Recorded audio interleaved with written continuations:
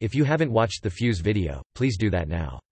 Towards the end I explain what I mean by loop edges in the context of MESHmachine, and what projected loops are.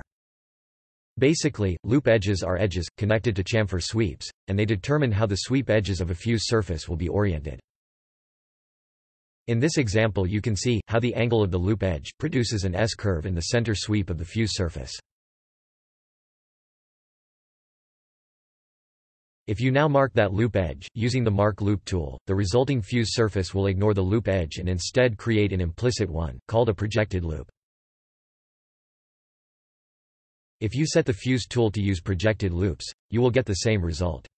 Understand, however, that doing this means projected loops are used globally, everywhere. It's an override, whereas the Mark Loop tool provides individual, per-edge control. So, with an loop edge present, and that edge being marked, the fuse tool will ignore that edge and instead create an implicit projected loop.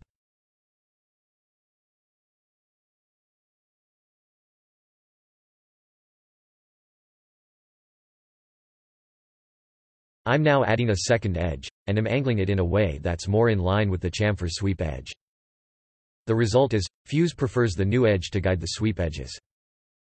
If I now mark the original loop edge, then this one will be preferred instead. If I additionally mark the second loop edge, then both will be ignored.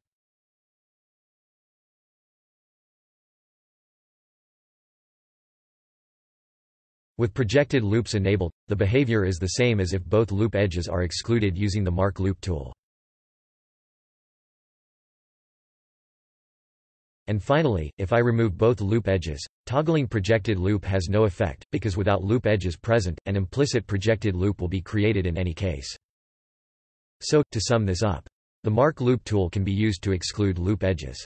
And it can also be used to force a single, specific loop edge to be used, if there are multiple loop edges present.